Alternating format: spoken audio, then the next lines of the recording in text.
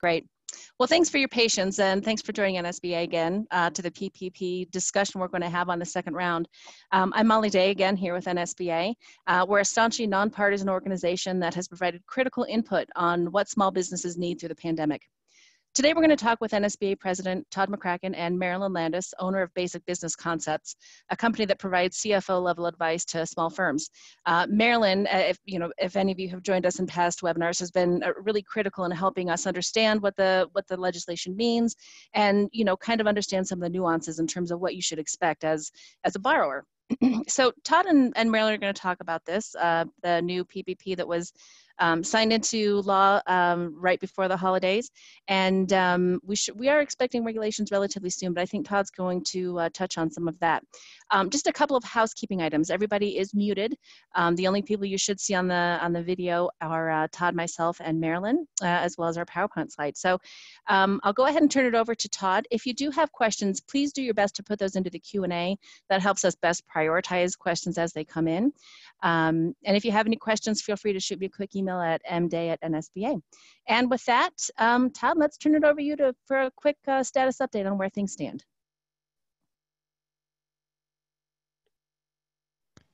You'd think I've been doing this long enough to unmute myself.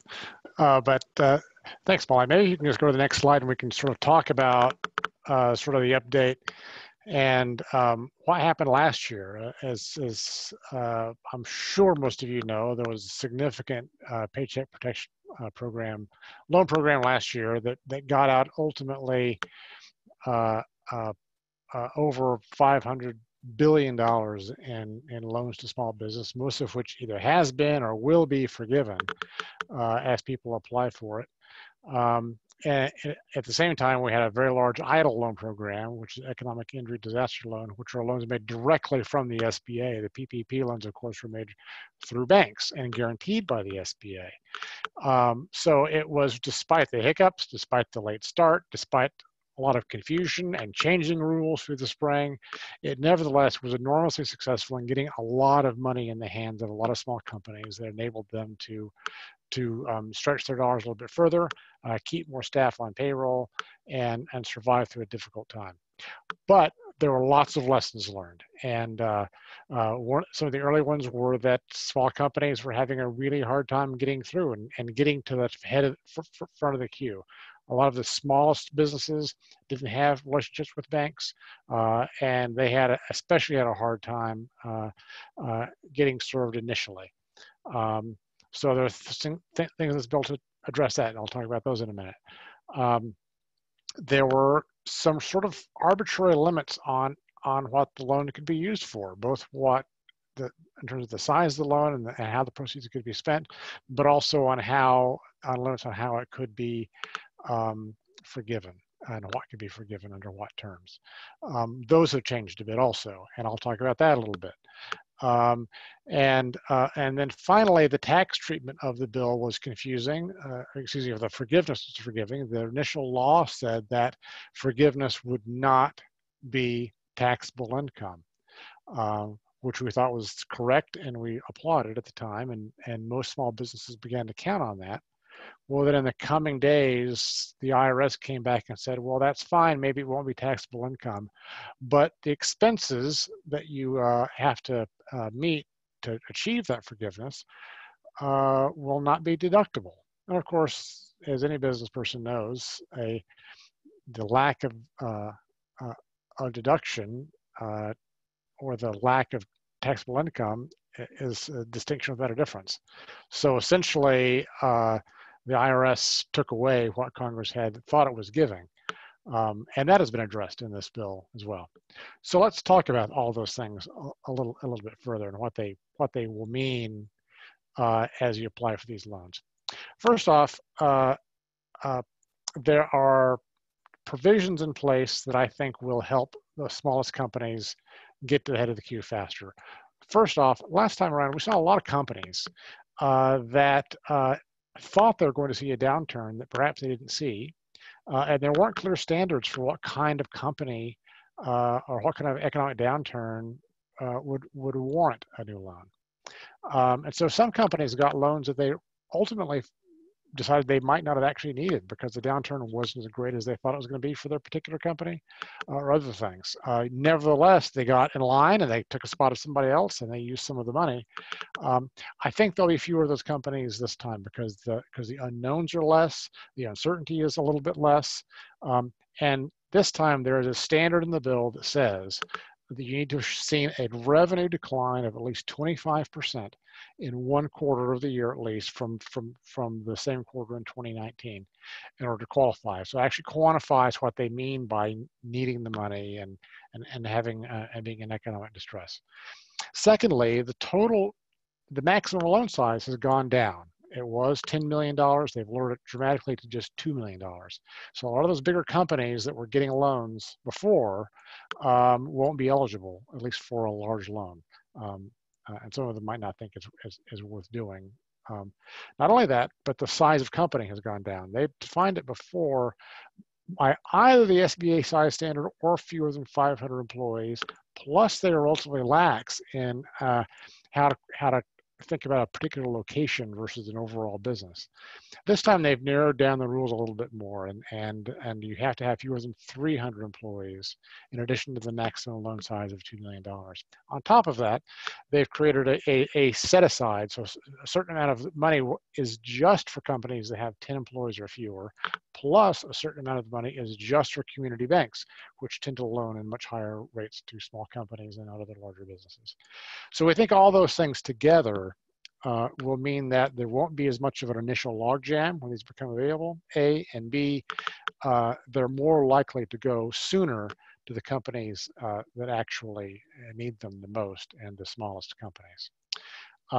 Secondly, the Congress did address the question of deductibility in the bill, both for the forgiveness from 2020 and also for the new program. Any proceeds that are in the form of forgiveness, loan forgiveness, will be non-taxable, and the expenses related to them will be deductible, which is going to be a big help to small business community. It's going to help them with cash flow, and it's going to help them with what they were expecting this bill would be in the first place.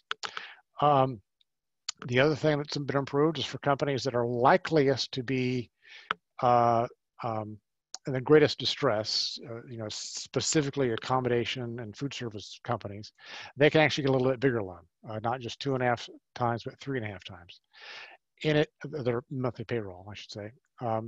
And in addition to that,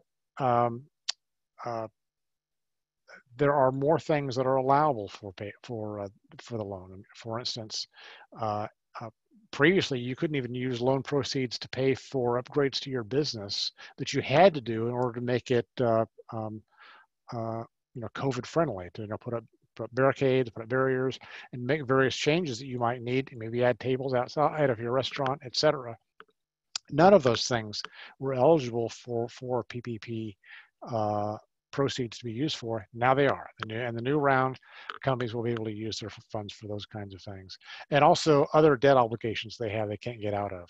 They can also count that as well.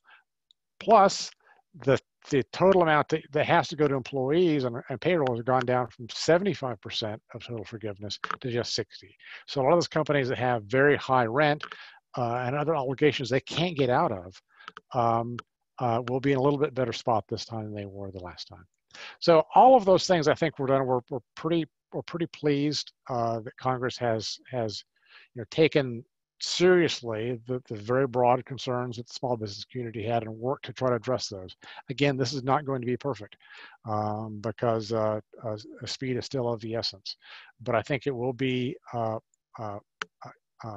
something that I think people will see has worked to address a lot of the problems and concerns we had in the past. I think I'll stop there because we want to make sure we have plenty of time for your questions. And I think Marilyn's going to be in a spot to be a little bit more specific and detailed in terms of what folks will be able to do. So thanks, Molly. I think that's kind of the overview I wanted to give folks. Great. Thanks, Todd. You mentioned some of the key problems with the first round of the PPP. Did you want to elaborate on any of that, or do you feel like you covered that, and then we can kind of take some additional questions? I think that's been pretty well covered by what I talked about. So. Great. Well, with that, then I'd like to turn it over to Marilyn. As I mentioned at the top of the call, you are a resident lending expert and have joined us on these webinars since the very beginning. So, you know, can you, A, look into your crystal ball, and B, kind of boil it all down and tell us what it means for your application process and what businesses should be expecting? Because I'm getting it from the clients I have across the country as I've worked with them in a CFO role, as well as their banks and the work I do directly with lenders and so forth. So one of the things to keep in mind is all the rules that were written for payroll protection still apply unless they were specifically changed or amended in this law. So a lot of the questions, we can still go back to the regs that were written over the summer if we have the detail. If it was changed in the law, then that's the only thing that has changed. But keep in mind that the regulation or the guidance hasn't come out yet. Why is that important? Well, last time, Todd talked about the fact the percentage of the loan that had to go for payroll for forgiveness. Last time that was specified in regulation that had not been written into the law. So when the Treasury, SBA/Treasury actually wrote the rules, they were tighter than what the legislator had planned. Let me give you some examples of that, some of which Todd has already hit on. When the regulators wrote the rules for the first payroll protection loans, they set a threshold for how much of it had to go toward payroll. That didn't work for small business, and this loan has corrected it by reducing it to 60%. Another example is this tax consequence that Todd talked about. Congress specifically said they did not want this to be a taxable event. The IRS said, well, our reg still applies. If it's not taxed income, it can't have deductions against it. So this law took care of that. Another example is the first law originally gave SBA borrowers, these are people who had an SBA loan pre-COVID, it gave them a wonderful gift that helped their cash flow. It said the SBA will make your loan payments for you for 6 months. That's huge. I'm sure a lot of businesses survived because they were able to use that money to build the barriers they had to in their business or to take care of things they needed to do. And those loan payments were not simply pushed off, they were made for them. So at the end of that 6-month period, they didn't owe that money. But the IRS ruled that that money was actually taxable income and they would have to claim that as taxable income.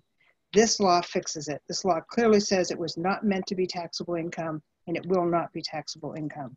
And in fact, the law actually extends the period where those payments will be paid for borrowers, automatically gives them another 3 months. And if the business is in an underserved market, one of the more challenged economic markets, then they will consider giving them an additional 5 months after the automatic 3 months. So a lot of these things, keep in mind, were regulatory issues that stepped in that may not have complied directly with the law. The other thing was the original law said that the EIDL advance was a grant. And many of you have already been through this process. You found out that when you were forgiven, they subtracted the amount of the EIDL loan and that became a grant for you, or it became a loan for you. This law fixed that. So again, these were regulatory issues that had crept in after the law was written. So I caution when you're getting this flood of emails that's out there right now from CPAs, attorneys, and consultants, and everybody who's grabbing pieces and sending you information, remember, the final rules haven't come out yet. And we won't know exactly how this law is going to be applied until those rules are written. Just an FYI on the EIDL loan, if you had already gotten forgiveness, forgive me, I have allergies, not illness, allergies. If you've already gotten the forgiveness and had it subtracted, the SBA has been directed to give procedures to the banks so that they can get that money back to you at being forgiven as it should be forgiven. So first cautionary tone is remember the regs haven't been written and we will have to watch carefully. And just because Todd's combed through the bill, I've looked through all 5,000 pages of it, but it doesn't mean I've been able to tie all the knots together, and the regulators will do that. We'll see what that looks like. Second, yes, payroll protection will be available again. The loan is going to be available again. Yes, the EIDL is going to be available again. The portal is going to open. But keep in mind the portals aren't open yet. And they likely won't be for the payroll protection until the banks feel they have the regulations and the rules and they're ready to comply. And the SBA until they have the rules under which the new EIDL can do that. I think what you're going to can expect this time, like Todd said, they've been through this before. Expect more caution this time. The SBA especially, and the banks, received a lot of criticism, not only from the public, but from federal oversight like the Office of Inspector General. So expect more scrutiny of the borrower as the borrower is qualified. Again, they've gotten a lot of negative feedback on that. So I think this time it will be a little more on the front end to qualify. Example, the new law specifically holds lenders harmless and says the lender can rely on the information that is certified and documented from the borrower. What does that mean? It means the onus is on the borrower. So, Mr. Borrower, as you're putting your stuff together for this, don't depend on your lender telling you, oh yeah, it's okay. Be sure you read those statements that you have to attest to. Be sure you have the supporting information behind it, because the banks will not be held liable to do any verification. They're being, quote unquote, in the law, held harmless. So the onus is on the borrower to make sure that they qualify and they read the statements. Another example is, after the payroll protection funds, the money was out to the borrowers, due to a large outcry from companies that the general public felt didn't need the loans they got. Perhaps they had other resources and shouldn't have used taxpayer money. There was a move that now if you borrowed more than $2 million under the original payroll protection, you have to complete an 8-page loan necessity questionnaire with all supporting documentation. And the SBA will determine if you're eligible for forgiveness. This is an after-the-fact statement, an after-the-fact action. The CARES Act originally came out in April. People were starting to get money April and May. That questionnaire and that requirement came out in October. So I think this time you can expect a little more front-end process, a little more front-end looking, because they don't want to be caught as they were the last time with having to put a lot of these things at the back end, which is most onerous for everybody. The other thing is, the law states that forgiveness, to actually apply for the forgiveness, this time it's pretty clear in the law, it will require the borrower to document the 25% revenue loss. Now keep in mind, this is a loss of top line revenue. As Todd had said, they're looking at the revenue from a quarter in 2020, you should pick the quarter, compared to the same quarter in 2019, and just document you have a reduction, 25% reduction in top line revenue is what's said in the bill. So that doesn't mean your expenses went up and that's why you're losing money, or that your cost of raw materials went up and that's why you're in trouble, or your supply chain broke down because that's why you're in trouble. This is all based on top line revenue, and that's the documentation you'll need to have ready, the warning you up front when you're ready to go in for forgiveness. The other thing that's interesting in the law, and I leave this to the attorneys who are listening to this to figure out what the difference is, but the new law is very specific in saying it's shifting from an eligible entity to an eligible recipient. So again, I leave that to the attorneys to figure out what the difference in that wording is going to mean. We'll see how the regs define it. The other thing is a clarification on the set-aside. Todd talked about the set-aside, and it is important. It's an effort in this bill to make sure that those who might have had trouble accessing the funds before can get it. It's meant to make it easier for those who couldn't get it before, or those from economically challenged neighborhoods or minority businesses. But the set-aside is not for the business. The set-aside is for the lenders who historically focus on economically challenged and underserved communities, minorities. So if you feel this is your best avenue, if you qualify on those terms and you were unable to get it before, your best venue is to seek out the lenders who specialize in underserved markets, minority businesses, small business community. They're the ones who are getting the set aside and have that money. And if it is not used, then it goes back into the general fund for the other businesses. So if you want to get at this quickly, you may want to change lenders, and that's permissible. You may want to try a different lender this time. So all that said, there's a lot of good in this bill. And let me touch on a few points that Todd hasn't already covered. Todd talked about the fact that you have 60% of it has to go for payroll, but the other 40% now has a much wider scope. It can go for software and cloud computing for your business operation. It can go for, this is a good one, for many businesses, this was critical. Cost to repair property damaged by vandals and looting caused by public disturbances. Many businesses got hit twice, once by COVID and second by disturbances on their street that damaged their buildings. It allows you to pay for purchase orders and contracts if you had them in place before you started your covered period. And this is an important piece that's different this time. Your covered period starts when your loan is dispersed. and it ends when you, the borrower, decides it ends. It has to be at least 8 weeks, no more than 24. But you can select when it ends. If you're a business that has perishable things like food, then you can use this money to pay for perishables anytime during the covered period. It also allows, as Todd alluded to, the modification to businesses, drive-throughs, outside dining, plexiglass, and it also allows for ventilation systems. So this gives a lot more flexibility for businesses to spend that money. And it's not clear in the law, but it suggests that those who have not yet filed for forgiveness may be able to include some of these when they're submitting. So people who did not qualify before might under the new. Again, we've got to wait for the regs to come out on that. The other thing is the bill offers some grants to a couple of the hardest hit areas. And these are grants that are directly available from the SBA. You cannot have a grant in tandem with a payroll protection loan, but if you qualify for this, it's an avenue you want to look at. If you're a shuttered live venue operation, if you're in transportation, buses, school buses, ships, ferries, think of those things. There are grants available to you directly from the SBA. Lastly, a couple words on EIDL, because there's some really good things that are happening here. The EIDL loan does not have a requirement that you use it for payroll. So it's a great source it is a loan, but it's a great source of funding for those things if you've pivoted your company and you're heading in a new direction and now you need to fund it. So that portal will be open again, and a couple significant things on that. When the EIDL first came out and the $10,000 grant was approved, the money ran out so fast that SBA had to limit it and say you only get $1,000 per employee. So for example, you have 3 employees. You got $3,000 instead of $10,000. When the portal reopens, you can apply now for that other $7,000 that you did not get. If you have less than 300 employees, you're in a low income census tract. The best way to do that is Google new market tax credits and put your address in and see if you fall in that category, and that you've had a 30%, not 25% like payroll protection, but 30% less in top line revenue. You can apply for the rest of that grant. And you can also, if you've not had an EIDL before, you can apply for it now if all of the above are met. But the biggest thing there is proof for the new EIDL loans. Proof of 30% decrease in top line revenue, business in a new market tax credit census or economically challenged neighborhood. That's not hard. Many businesses may be located in those neighborhoods even though the owners don't live there.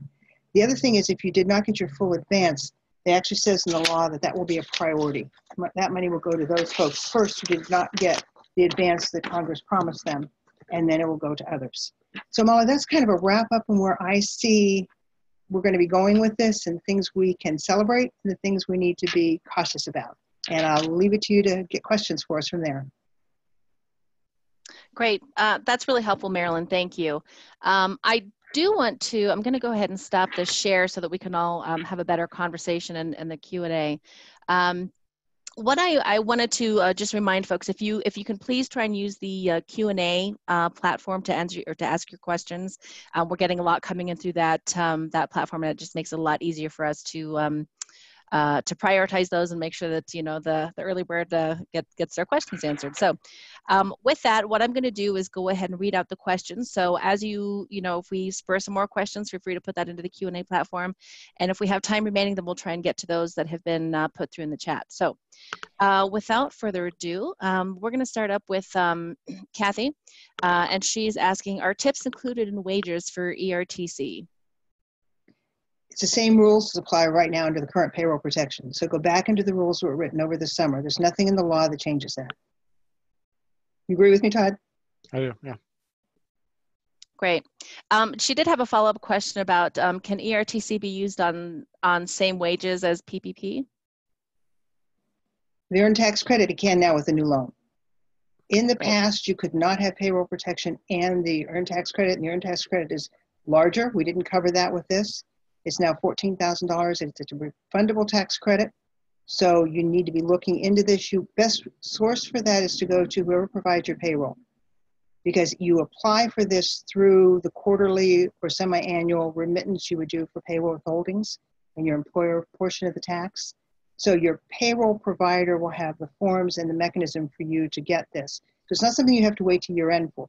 It's something you can apply for 2 quarters when you're submitting your employer payroll tax and your employer withholdings. Great. The next question is from Brian, and he's asking, has it been determined how to calculate the second draw amount? Yes, and that's based on, for most companies, it's 2.5 times the annual payroll. Take your annual payroll for 2019, divide it by 12, multiply it by 2.5. If you happen to have a NAICS code, a NICS code that begins with 7.2, which is hotels, restaurants, the hospitality industry, they're going to be permitted to take the average monthly payroll times 3.5 for a larger loan amount. But still, none of them can go over 2 million. Great. The next question is from Jennifer, and she says, how will the payroll be calculated for the maximum loan size? And Marilyn, I think you just touched on that. Is there anything else to add? No, the only caveat is it's the same rule as applied with the original payroll protection, is that salaries that are greater than 100,000 are only included in the calculation up to 100,000. Right.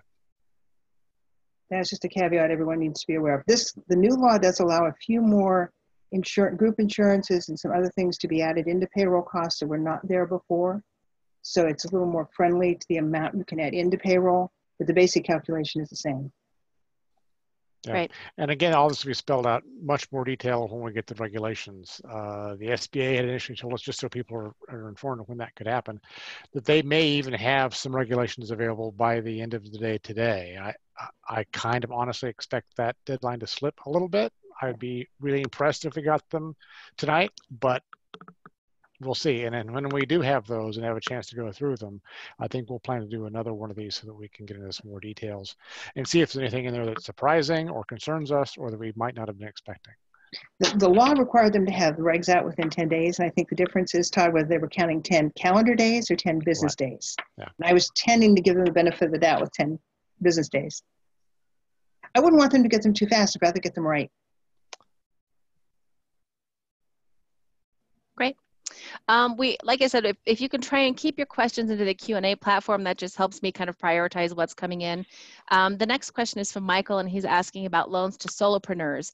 And is that based on prior year profits, and does that mean 2020 or 2019? It's the same rule, and everything that I've seen in the law, and I don't know about you, Todd. Now, keep in mind, this law was 5,635 pages long. It took me most of the day just to scroll through to find the pieces I needed to read.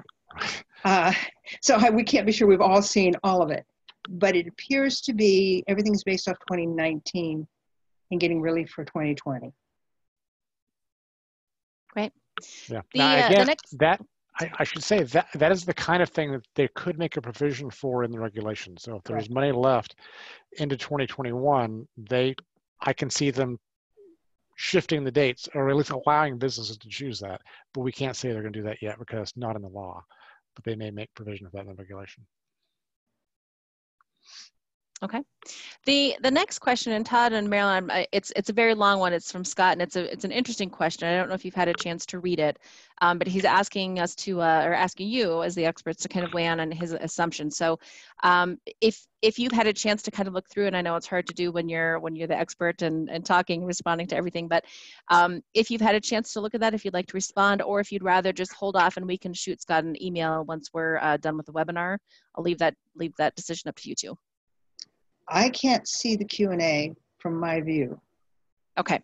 Well, I can get up the chats, but not the Q&A. Okay.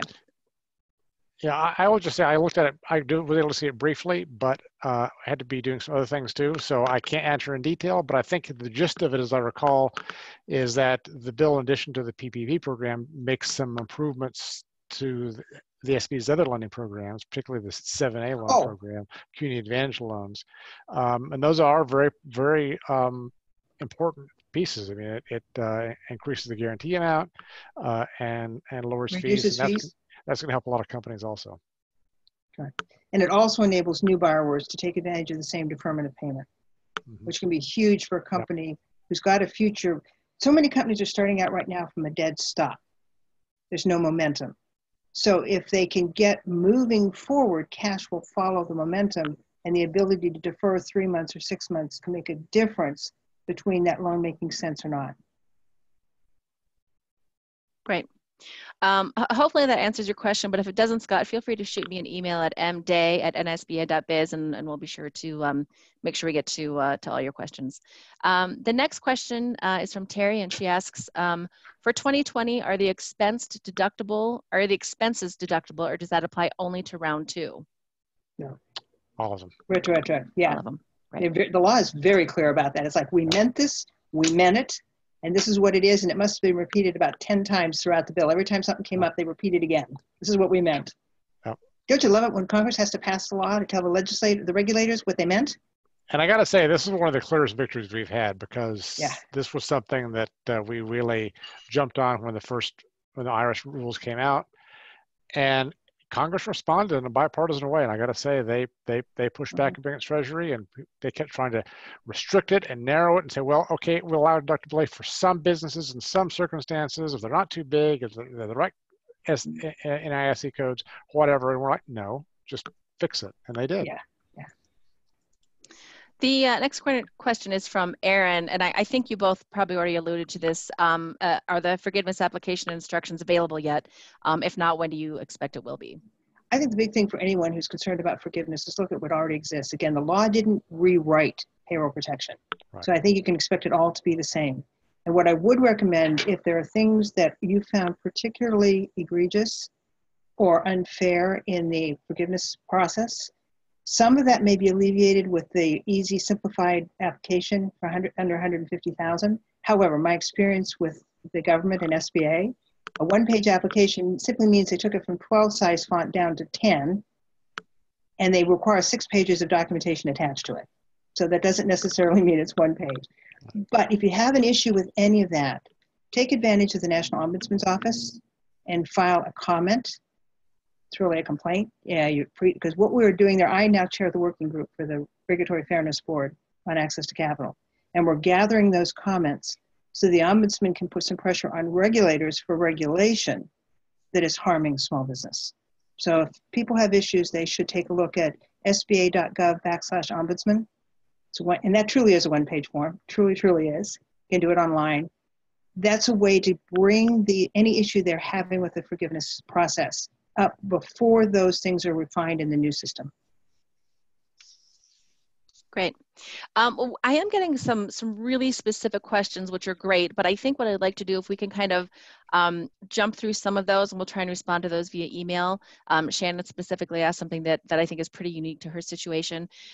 So we'll try and respond to some of those via email, and I want to move on to some that may have a bit more broad implications for the folks on our call. I was hoping to stop by about 12:45, but I think we can, by 2:45. I think we can go up to 3. So we do have some extra time, and if we have time at the end, then Shannon will come back to your question and some of the other more specific ones.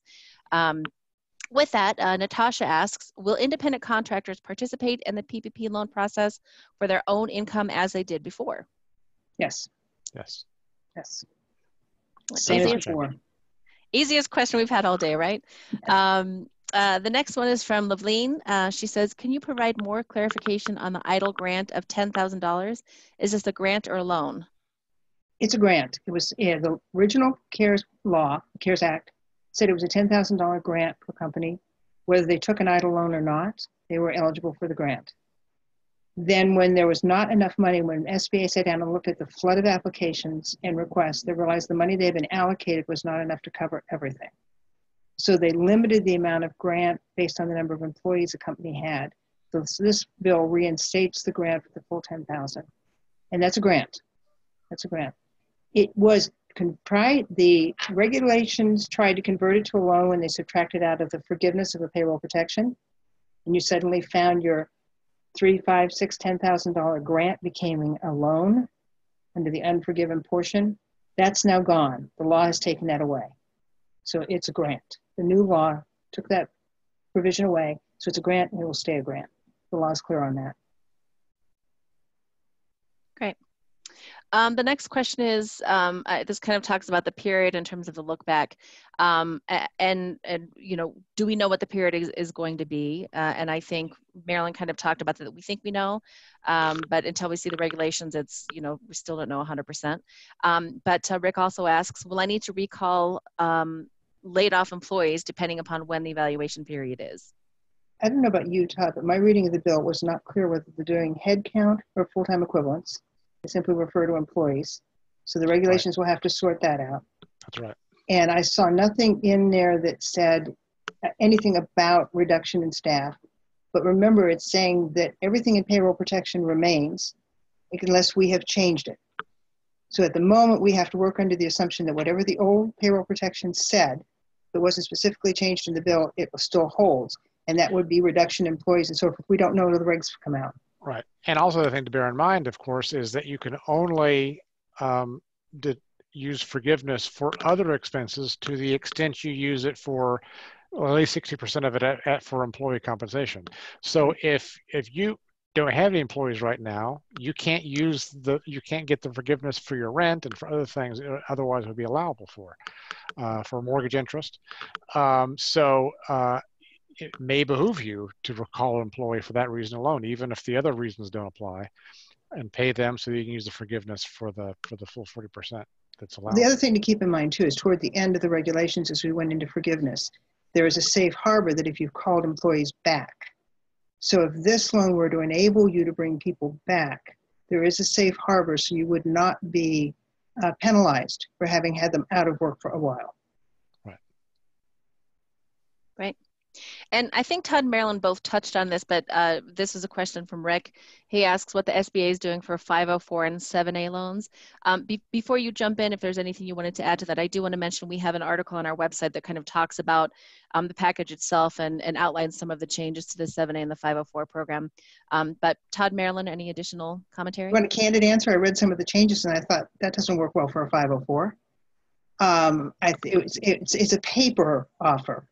A lot of the changes they're making, a 504 loan, for those who don't know, is traditionally used to buy a large building or big pieces of equipment. That's what it's for. And this whole idea of some of this stuff that they're putting in there doesn't make sense to the borrowers and the purposes for which they're using it. It does make it a little easier for some refinancing and so forth. So they're trying on the 504. And those who are the 504 experts may find a way to take that try and leverage it into something good, but we'll have to see how that happens. I don't see that being a real big windfall for anybody. Okay, great. Natasha asks a question about chambers of commerce and will they be able to access the PPP and EIDL? And I think Todd touched on this when he mentioned the 501c6 changes there. Is there anything else? We got a couple of other questions about nonprofits and how they're being treated under this round too. So Todd, if you can expand on that a bit. Yeah, actually, I don't think I mentioned it. I think I mentioned it in the chat to somebody in particular, but yeah, this was a change that we also advocated for. The original PPP allowed only 501c3 nonprofits to participate in the program, which are charitable organizations, churches, charities. 501c6 organizations, which almost all trade associations, small local chambers of commerce fit into that category, could not participate at all. This has made a change. They do allow 501c6s to participate. Only small 501c6s, of course, because it's only for small companies, such as the same size standards as other businesses. There are some other restrictions, though. Specific kind of sports organizations, like the NFL, for instance, which is a 501c6, can't participate, even though I believe they do meet the size standard in terms of number of employees, as an entity of the NFL. Also, organizations that lobby primarily cannot. There's a cap of, I believe, 10% of revenues if they flow through for lobbying purposes. You cannot get a PPP. Otherwise, and I think this applies to the vast majority of local chambers, they now are eligible for the program, which we think is a reasonable thing, because a lot of these chambers are really trying to support their local business communities, trying to create educational programs, trying to bring in new business from the outside. And if their business community is struggling and the dues aren't coming in and they can't have events, they can't do their job and advocating for their members. So we think it's appropriate that they're able to be eligible for this. And I've had a lot of questions coming into me from people since this bill was passed, how it's going to change with a nonprofit. And one thing to keep in mind is what we learned from the last round. This loan necessity questionnaire wants to make sure that you don't have large investments, endowments, or other sources, that those should be used first. So I've cautioned a couple of nonprofits that yes, you've been hurting, it's been very difficult, but you have some very significant investments. And I think you're going to see a greater emphasis on that. Even the SBA has said they're going to review loans under $2 million if they feel that the taxpayers' money came first when it should have come last. Okay, Great. This is an interesting one from Nakima. She asks, are there any provisions for businesses that started after January 30th, 2020? Many entrepreneurs started new businesses because of loss of employment. So how are they going to be treated under this new round of PPP? The bill states that unless they were in business, I'm digging for the exact date, or a certain date, they are not going to be eligible. We'll see if the regulators find a way to tweak that. February Something of 2019. I don't have it in front of me. I believe it's February 18th, but I'm not positive. Yeah, I did write that down because it was very clear that they will not be eligible.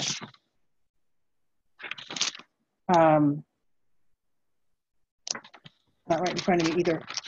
So it's something that we'll see if the regulators don't find it. They did in the past find a way to work around the deadline that was in the law. So we'll see if that's true. Okay. Gary asks, if you never participated in round one, can you still apply under round one rules, i.e. not 25% in sales requirement? I'm trying to figure that one out. How about you, Todd? I've heard various takes on that because it crosses, the bill crosses each other. Yeah, I believe not, because that's the way the language reads to me. We will know for sure when the regulations come out. But I would assume that you cannot. It might be a nice surprise if you can. But if you can do that, then the other restrictions will apply, the things they fix from round one. So you got to decide if they operate two sets of rules simultaneously for people who hadn't applied before, which ones would work better for you. But given the complexity of that, I don't think they will interpret the law to allow that. Yeah, I'm agreeing with you because I've heard several people over the last couple of days say, oh, you can apply again under the original rules. When I sat down and actually read the bill, I thought, how? It doesn't make sense to do that, no matter how much they might want to. So that's definitely one of those, stay tuned. Hopefully we'll have some more information. Well, I think this is the other thing too to keep in mind when I mentioned that you're going to have greater scrutiny this time. In the past, the first loan, and again, as Todd said, it was very short, it was very rushed. Nobody knew how long it was going to last. So there was no question about it. If you said you needed it, you got it. And we've seen the witch hunt, trying to find people who others feel shouldn't have gotten it. Everybody's got a different set of opinion. So I think you see a little more scrutiny this time about do they need it. To that point, I would be surprised with Todd that they have maintained two sets of rules. Okay. Great. There was a request to repeat how people can determine if they qualify for the extra EIDL loans. Oh, it's called, the easiest way to do it is the New Market Tax Credit. If they go to Google and they Google New Market Tax Credit, they can put in their address and it will determine if they qualify by being in a low income census tract. Great. Gosh, sorry. Let's see. Carol asks, how does a nonprofit apply for payroll protection for leased employees? Can't. You can't. Okay. The people you're leasing them from can get the payroll protection. You can't. Okay. I've seen a couple other questions come in about independent contractors.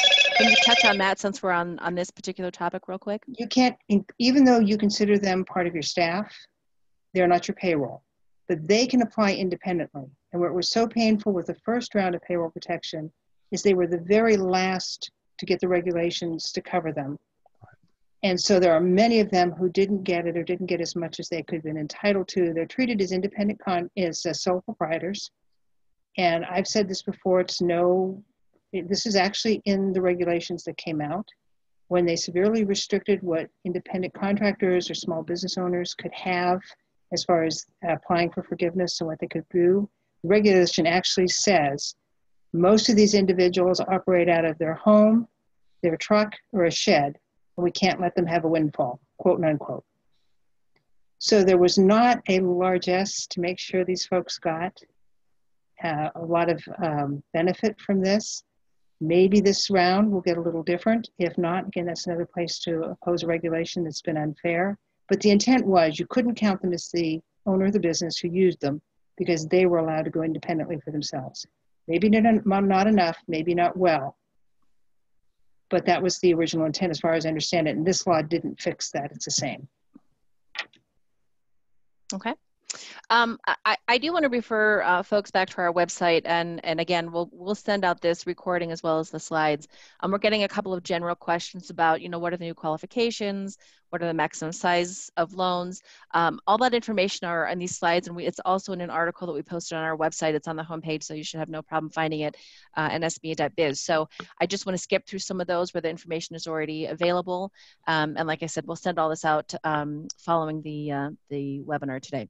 So with that, I want to move on to Jenny's question. And she says, do you only need to experience a 25% loss in one quarter from 2019 to 2020? What if your overall revenue increased from 2019 to 2020, but did decrease by 25% in one quarter? Would you still qualify? We'll wait and see what the regs say. The law says, and one used a quarter test. How do you feel, Todd? I suspect we're going to see some concern. There are caveats in the new bill about seasonal employers. And these are people who normally would have a low season, and that season may not necessarily be by the calendar, it might be by weather. So I'm expecting some clarifications on that. Right. There could be. I think the law is relatively clear, though. It says quarter and it says revenue drop, and it doesn't talk about an annual revenue drop or anything like that. So, but again, as Marilyn says, there were a couple of times last time when the regulators wrote rules that I think were largely disregarded what the law actually said, and they could do that again. And the only way around that is a lengthy challenge in court and other ways, which doesn't help us in the near term. I think you talked briefly about seasonality, and this next question from Amy is asking, is there anything written in the rules or the law that addresses seasonal businesses and how they can qualify for this? Yeah, the payroll protection regulations have lots and lots of information on how to calculate the seasonal businesses. This simply changed by giving them more access to what's available. It's going to be interesting to see how the regs tie together, because as I read through some of the details in this and tried in my mind to match it to the details of the other payroll protection, it's going to take some work before somebody sorts through exactly. But there is a lot. I would start by looking at what's already out there for payroll protection for seasonal employees, and then watch for any. I know they're trying to improve it, so it's a question of if those improvements really make a difference. Todd, what's your reading of that? No, I think that's exactly right. Great. The next question, and Marilyn, I think you probably have a pretty unique perspective on this. Larry asks, I've read that some banks are accepting PPP applications and some are not. Will everyone be in the same position when all portals are open? And with your constant contact with banks, Marilyn, what are you hearing? Well, right now, no bank is open. No. Period. Nobody's open, all right? And I think you'll find they're going to be slow to open, because again, they're going to want the rules. They're already being caught in the middle of this whole forgiveness thing, and that's been a painful process for them. In some cases, they're having people that they thought were forgiven, and the SBA is changing their mind about it. So I think they're going to be a little slow to open their portals. But I don't see anything in the law that says they have to use the same lender. So you may want to consider finding a lender that's more appropriate for what you need where you are now. The fact that it's set aside for the community banks, the economic development groups, some of the smaller lenders, and if you're a small business and you need a small amount, it may be worth seeking those people out. On that particular topic, we got a question through the chat from Jerry, and he asks about when the rules will be out to the banks, and specifically asked about the loans under $150,000 with the easy forgiveness. Do you think there's any different timeline for those loans versus all the others? Well, the law sets timelines for when all of this has to be done. And it goes from 10 days to actual calendar days, like the end of the month. There are all these times that they have to be met. What will happen, realistically, having been part of that ping pong match the last time, it'll land in my inbox about 10 o'clock on a Friday night or a Thursday night. I'll read through it. Everybody's trying frantically to read through it. And it raises, in some cases, more questions than it answers. So then there are inquiries back to SBA to clarify, and then it's back and forth. The only advantage we have this time is the portals have already been designed, they've been built. The lenders have their ID numbers, they've trained their staff. Many of them have COVID response staff that are dealing with all this. All that had to be stood up from the beginning the first time. So once the banks are comfortable, I think you'll see it go much smoother. because they have their systems in place. But first, they're going to want to be sure they're understanding the regs. And that's a back and forth, literally. It's a ping pong. It happens in hours sometimes, it happens in days. But everybody's frantic to try to get it understood before they implement it. Yeah, and that's why I think if there's a gray area, I think the regulators will err on the side of making them the same as they were before, unless there's a clear change required in the law, just because they don't want to go back and forth. And last time they did, we had updates and changes regularly, which was confusing and create a lot of misinformation or old information for people. Great. We're running low on time, so we'll try and get through as many as quickly as possible. One question has been asked a couple of different ways, but kind of talks about if you got a PPP from round one and you haven't filed for forgiveness yet, can you A, still file, and B, can you file for simpler forgiveness under the new program? Yes, you could file. If you haven't been forgiven yet, you have to have used your payroll protection money, and most people probably have by this point. But you do not have to be forgiven. And many of these rules are, my reading of it, and Todd, you correct me if I'm wrong, but again, guess what regulators say, some of these expanded uses of the other 40% of the other expenses look like they could be retroactive back to those who are filing for forgiveness now. We're not going to know for sure until we see what comes out in the regs. Okay. Another question was asked about using EIDL for payroll expenses if they don't qualify for a second PPP loan. And Marilyn, I think you talked about the fact that EIDL is a bit more broad, but there isn't the forgiveness part of EIDL. Is there anything else you want to comment on that? Well, in the beginning, when EIDL first came out, you could use it for all legitimate business purposes, and some people did use it for payroll. And then when payroll protection came out, they were forced to take the portion of the EIDL that had been used for payroll and roll it into the payroll protection loan. I understood that. They were trying to get all the payroll in one place. If you don't get a payroll protection loan this time and you're getting an EIDL loan, I don't see anything that says it cannot be used for, it's a business expense. And these are legitimate business expenses. Okay. Kind of staying on the payroll piece, I'm going to jump over to the chat question from Bill. And he asks if commissions or bonuses are included in terms of the payroll calculation. The same rules that apply for payroll protection, the original one. There are a little complexity in some of those rules, but they're there. And in general, they do, but not always. Right. So you want to go back and look at those specific rules as they were, and that's in the CARES Act payroll protection. Those haven't changed. Yeah. Okay. Basically, the answer is yes, but there are some, as Marilyn says, there's some odd rules that kind of try to prevent sort of weird gamesmanship to the extent they can think about what people might try to do. So there are some odd rules you should look into, but if these are sort of normal, regular bonuses like you've always done, probably they're allowable.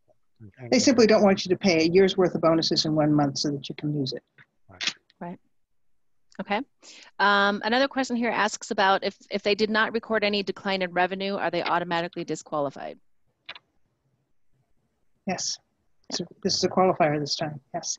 And the unfortunate part is, and that's where I would say, the unfortunate part is they may have had other disruptions to their business that are they're not taking the money home that they need to support their families and hire people and so forth.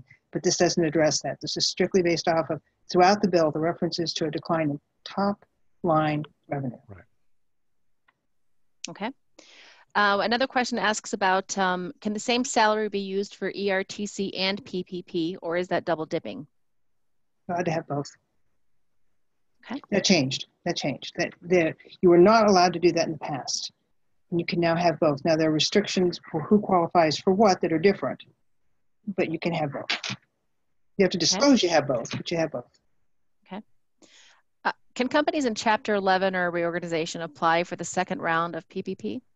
The new loan actually has a provision in certain conditions, and I didn't read all the detail because I had 300 other pages to read, but there is an entire section on debtor in possession being able to get a payroll protection through this new bill. So anyone who is in a bankruptcy should talk to their bankruptcy attorney, because it may jeopardize the bankruptcy if they go out on their own to get this. Because once they've filed a bankruptcy, particularly 11, to work out, they now have to follow the rules of the court and the court's trustee. So don't go rushing out to get one, but check with your bankruptcy attorney. It might be funding to help you exit successfully from Chapter 11. Another question asks about headcount figure into forgiveness. Rick says he had 9 full-time employees in 2019 and he has 2 now. It talks about number of employees to qualify. Back to the original rule, if it's going to defer back to what was originally with payroll protection, you originally got qualified based on number of employees and you're forgiven it based on head count. So I would, if anybody going in now, take a look at full-time equivalents. Okay. Another question from Natasha is, do they know when the PPP forgiveness reporting period is? 24 weeks or is it something different? You get to pick. That's that's what changed with the law. It has to, it starts, it's given. It's mandated law. It starts when your loan is dispersed, originated. Then you can choose 8 weeks minimum, 24 weeks maximum. But if you look and say, well, based on the money I got, I'm going to have this totally covered in 12 weeks. Then that's your end of your covered period. You're done reporting on it, you can file for your forgiveness and you'll be done. So you get to pick the covered period this time. Some of my clients preferred the 24 week because it let them get 100% forgiveness because it's 100% payroll. Others chose a shorter period because they knew they couldn't keep the employees on any longer, but they were stuck with either 8 or 24. They couldn't do something in between. This lets the borrower determine the covered period. Minimum of 8 weeks, maximum of 24. Okay. Great. I think, I know there are still some questions we haven't gotten to. We'll do our best to respond to those via email. So I want to thank everybody for joining us today. Marilyn and Todd, as always, your insight is particularly helpful, and hopefully everybody on the call found it useful. We will be making the recording as well as the slides available for this later this afternoon. Just give us a little bit of time. It takes the squirrels that run the internet some time to get the video all downloaded, but we will make it available to everybody. I do encourage you to check out our COVID resource page. It's available from our homepage. We also have a ton of information on the homepage. We're putting out new information as we get it, if not weekly, then daily. And you know, I really appreciate everybody's time. We know it's a weird time for everybody. We know things are tough, and we're in the fight with you. And you know, we're here as a resource, and really appreciate everybody being with us. And again, Todd and Marilyn, thank you, and thanks everyone for joining us. Have a great day. Thank you. Thanks. Bye, everybody.